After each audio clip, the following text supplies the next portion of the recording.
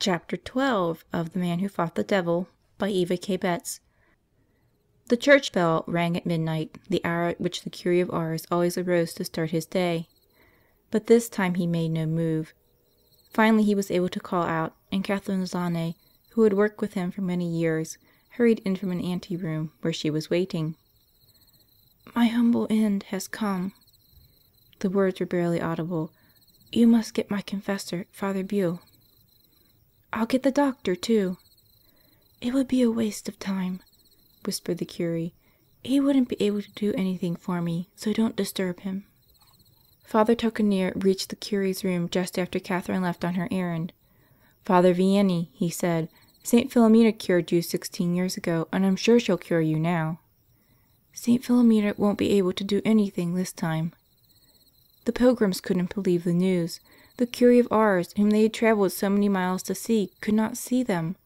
For a while they were stunned.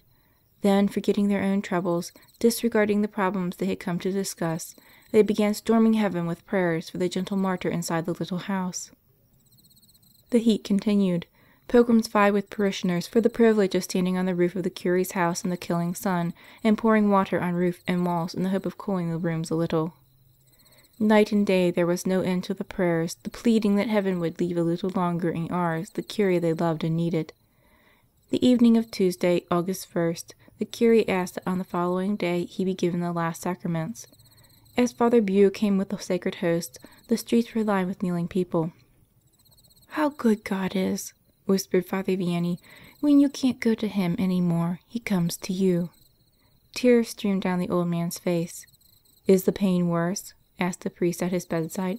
"Is that why you cry?" "No, I cry because it is so sad to receive communion for the last time," said the Curé. Priests from various parishes of the diocese streamed in to pray at the bedside of the dying man, and to say Mass for him in the little church where he had served. Parishioners and pilgrims stood in the hall outside the door of the room where he lay, and, at intervals, he would feebly raise his hand to bless them.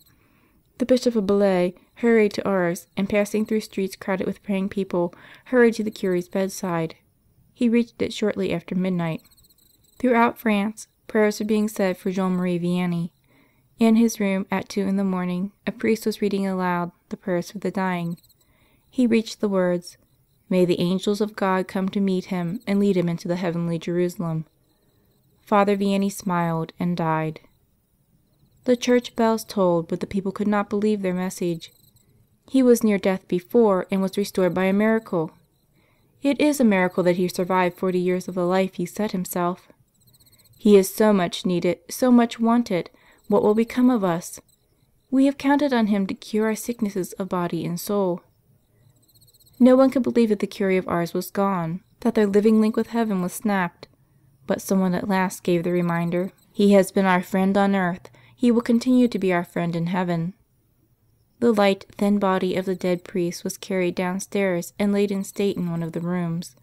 The venerable face, calm and benign, was left uncovered. A barrier was erected around the bier, and 2 of the brothers who taught in Father Vianney's school kept watch. Their arms grew weary passing backward and forward the crucifixes, rosaries, medals brought by the crowds to be touched to the hands which never again would be raised in blessing. Before dawn on Saturday, people began flocking in from all directions to pay their last respects to the greatly loved Curé of Ars. 300 priests were there, and at least 6,000 people. Father Vianney, who had all his life avoided pomp and praise, could no longer control what went on. The Vianney family and the church dignitaries filled the little church building. Outside, the people knelt on the bare ground through the solemn High Mass. For over 30 years before the death of the gentle warrior of Ars, pilgrims coming to see the Curé had asked, "Where is the saint? We want to see the saint." The Curé was not long dead when a movement was started to begin the process by which Rome officially confers the title of sainthood. In 1872, Jean-Marie Vianney was declared venerable, the first step toward canonization. A black marble slab covered the grave where the Curé's body lay, and to it came scores of pilgrims praying for favors, material and spiritual. Nearby a church was rising dedicated to St. Philomena, the church that Father Vianney had always longed to build. In 1905, Rome conferred on him the title of Blessed, and a little chapel in St. Philomena's church was dedicated to him. His body was placed in a reliquary over the altar, and the shrine became known for the miracles obtained through the intercession of the humble priest. The Pope had declared Blessed John Vianney the patron of the parish priests of France, and they flocked to his chapel. Frequently Masses followed in succession from dawn to noon. As priests went to the altar of the chapel of St. Philomena's Church, asking help in the performance of their duties from the priest who had done his work so supremely well. In 1925 he was declared a saint. The Pope now announced that he was the patron of the parish priests of the world. From all over the world they came, singly and in pilgrimages. They prayed in the church and in the chapel.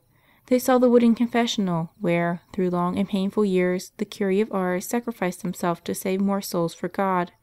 They saw the old house, which had been his home, the house made dreadful so many nights by a furious, frustrated Satan.